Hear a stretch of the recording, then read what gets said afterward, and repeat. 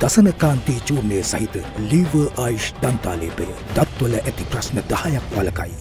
The ceremony to begin construction work to develop the West Container Terminal at the Colombo port was held this evening. Was held today with the participation of Minister of Ports, Shipping and Aviation Nimal Siripala de Silva and Indian High Commissioner to Sri Lanka Gopal Bagle. An 800-meter-long section of the Western Terminal will be developed as the first phase of the project. 8 semi-automatic cranes are expected to be used for the activities of the terminal, while 18 fully automatic cranes will be used for the container operations at the terminal. A fully automatic gate complex and a special data analysis system is also expected to be established there.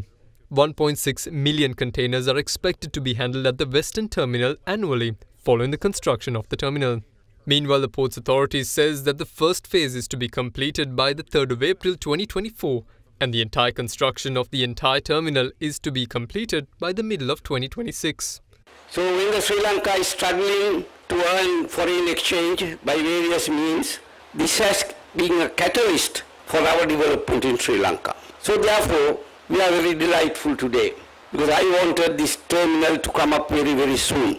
And we are grateful to India. During the good times as well as in the difficult times, India had rescued us.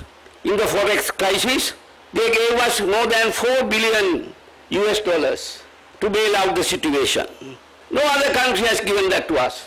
So, Your Excellency, let me take this opportunity to thank the Indian government and the people of India for the great support they have extended to us to come over this crisis. As far as this project is concerned, not only that, India should come more and more and invest in Sri Lanka. Really privileged and delighted today because when I arrived in Sri Lanka about 2.5 years ago, this was one of the main objectives in pursuing a closer economic partnership between India and Sri Lanka, that India and Sri Lanka should be able to leverage and benefit from each other's strength and capacities. How do we do that was the question. There was never a doubt in the objective or the intent or the willingness of the two sides to pursue this path for mutual benefit, for mutual prosperity. And I'm very happy to see that what was started last year